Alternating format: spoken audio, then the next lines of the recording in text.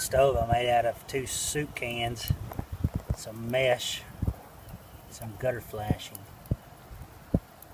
It's been about 12 ounces of water in that skillet for 4 minutes and it's already bubbling up pretty good. Works pretty nice for a little homemade cheap stove.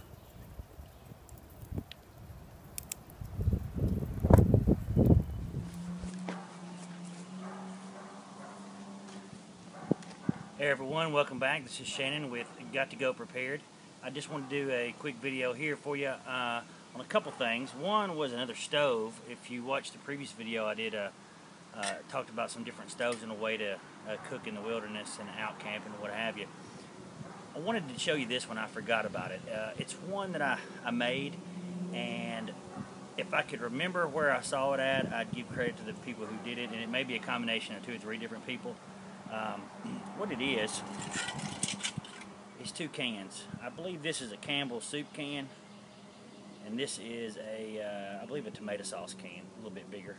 You can see the differences. This can, as you can see if I can get it close up for you, it's got holes on the top and near the bottom, punch through, and then a lot of holes in the bottom. This can, let me take this off.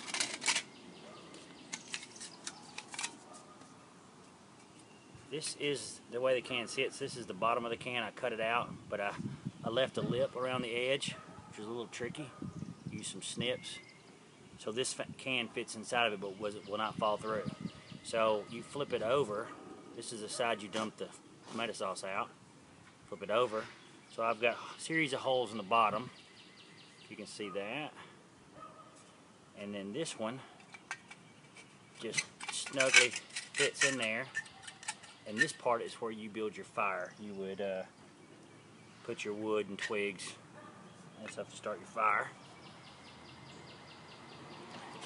And this is a piece of gutter guard shield that I used as a windscreen that I found around the garage.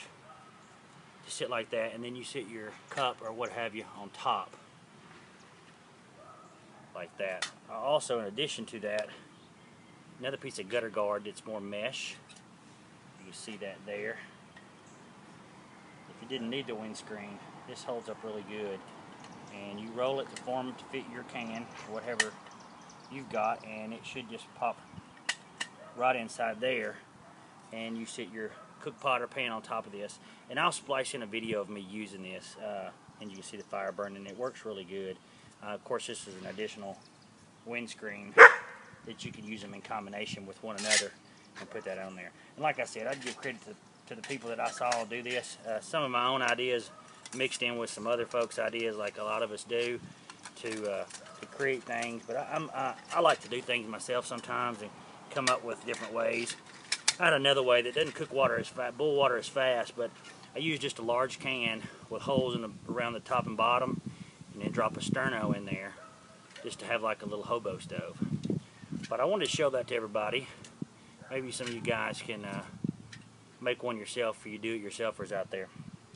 But I'm going to leave that there. The other thing I wanted to go over today is the inside of this pouch, which I mentioned in the last video on the stoves. That I talk about what this was. This is I got this off of Amazon, and it didn't even have a brand, I don't believe. There are similar ones to it. It holds a water bottle and has a pocket on the outside. I know several companies make similar ones. I liked this military camo version of it, so I got this, and it comes with a strap so you can hang it over your shoulder. It also comes with these right here, molly, so you can molly it onto a bag or on the side. And what I have done here on the outside, I have a small buck knife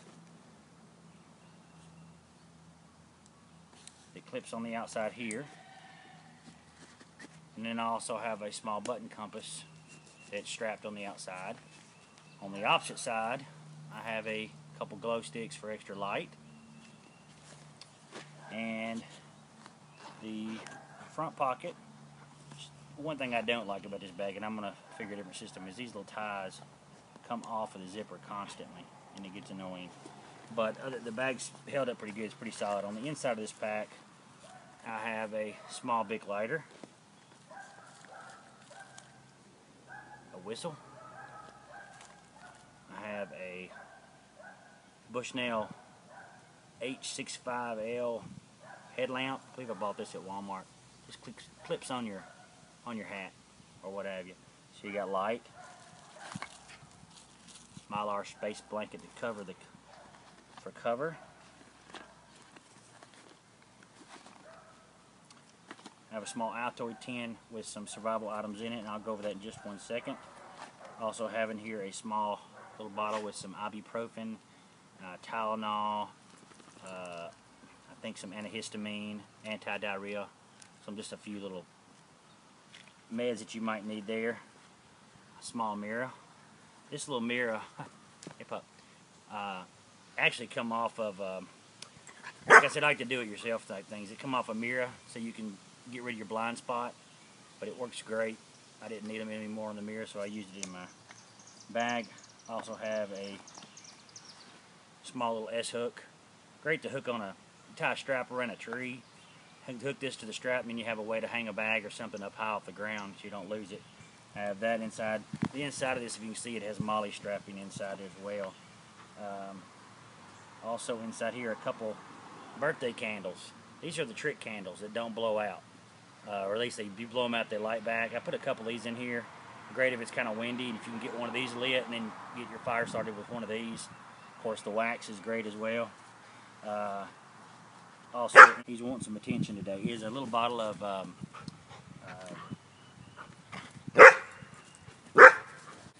hopefully he's occupied now, but let me start back to you. A lot of you guys have dogs, love dogs. Sometimes they just want attention when they want it. Super glue, which that I keep mollied in right here. As you can see, the MOLLE straps in there work great to hold little small things for sealing up little cuts and things. So it's kind of an addition to the first aid that I have in this Altoid tin. This Altoid tin, there's a rubber band that I keep around it, as well as a holds this on the back. You see that up close. There's an arrow card. Guy on eBay, you can look it up, arrow cards. Great quality steel, and there's arrowheads that you can punch out to make a bow or arrows, spear, and it has a saw surface on the side that can saw into small notches to help build your bow. I really like that. It's kind of a nice little touch. I added it to the back, and then a Ranger band on this Altoid tin, which not a real Ranger band. I just made it out of old inner tube from a tire that was busted. So you can make these too. You make a lot of them. Go by a bicycle shop. They get a bunch of old inner tubes that are busted. They've changed them out. They'll probably give them to you free. And in this Altoid tin here, I have bandages, wet wipe, another knife, a bouillon cube, another little button compass, cotton, fire making materials, a pencil with duct tape, chapstick, great in fire making as well, and aluminum foil in the bottom. Aluminum foil comes in good if you need an extra container, or a windshield is for your cooking and your fire. Keep all that inside there, and that's all that's in the exterior pouch of this bag. On the inside of the big compartment is my cooking stuff, and this fits in here very, very snug, which is good. That's on the inside of that bag. This is the cooking stove that I talked about in the last video, the Swiss Army volcano stove. If you didn't see that, go back and watch that as well. I keep a small scrub pad on there to keep it clean. This pops off. I have my cup. This does not come black, by the way. I painted this again with high heat stove paint. I recommend doing that with everything. Same with the small do-it-yourself stove I made here. I painted that as well. Keeps the rust and anything off of that. But you can see you put this in there like that. Bottle goes in. Boil your water. The stove is really easy to build a fire. You see the opening there,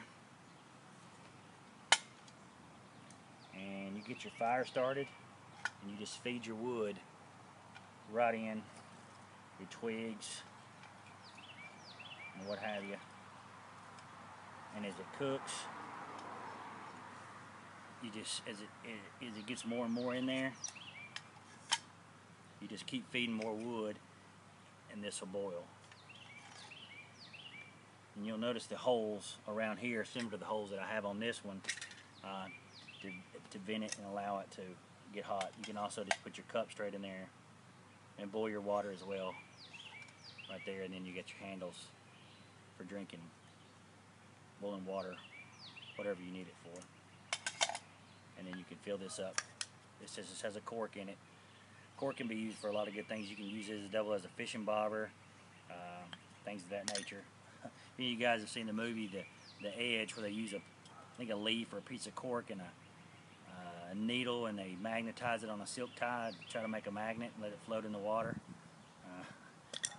Neat show. But that right there is kind of what I keep in this little bag, and it kind of covers all my basic needs. And this is a great little thing just to throw in your car if you got to throw something in there real quick, or you're getting in somebody else's car and you want to have a quick thing just to have with you, or you're going on a small hike in the woods, you're going hunting for a couple days and you just want a couple things in there.